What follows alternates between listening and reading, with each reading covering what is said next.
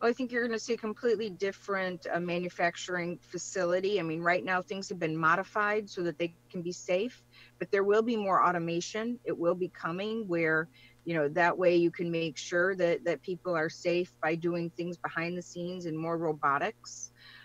You're also going to see a very strict adherence to cost control, because when your sales are fluctuating, cost management, cost control is vital. And the third thing that you're going to see is looking at your supply chain, the resiliency of that, perhaps more reshoring and onshoring, to make sure that that supply chain is very robust.